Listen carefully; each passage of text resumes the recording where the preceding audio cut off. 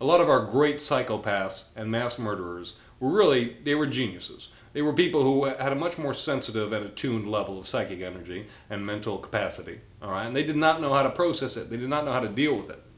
And I've taken some heat from this, from the establishment, because I've suggested that various kooks and killers were actually kind of the great poets and troubadours of our day. But I'll stand by that.